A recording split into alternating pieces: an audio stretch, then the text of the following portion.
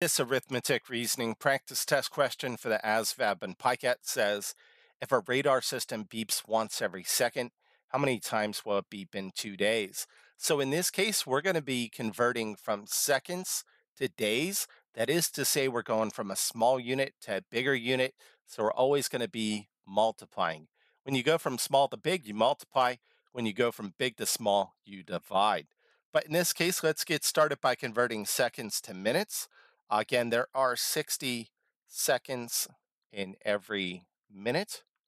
And if this radar system beeps every second, that means it's going to beep 60 times every minute. All right, let's convert minutes to hours. There are 60 minutes in every hour. And if it beeps 60 times in a minute and there are 60 minutes in an hour, then it's going to beep 60 times 60 times per hour. 0 times 0 is 0, 0 times 6 is 0. Before we start multiplication with this 6, bring in a 0 placeholder. 6 times 0 is 0, 6 times 6 is 36. Let's add this all up. This is 3,600. So this radar system is beeping 3,600 times per hour. All right, so let's work backwards here. You have to know that there are 24 hours in one day. So in 2 days, there are 24 times 2 hours are 48 hours. All right, so again, this radar system is beeping 3,600 times per hour for a total of 48 hours. So let's go ahead and do this final part here.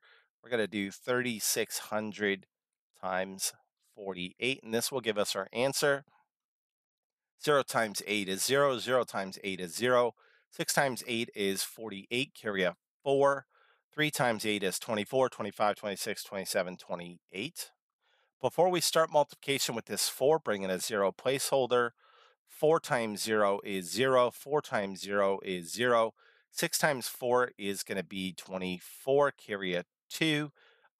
3 times 4 is 12, 13, 14. Let's add all of this up now.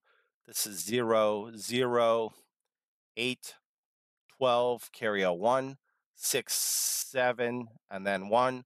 So it's going to beep, as you can see, a total of 172,800 times in those 2 days. So this one is going to be C. I guarantee you'll see a conversion problem involving seconds, minutes, hours, and days. So make sure you could do these types of problems.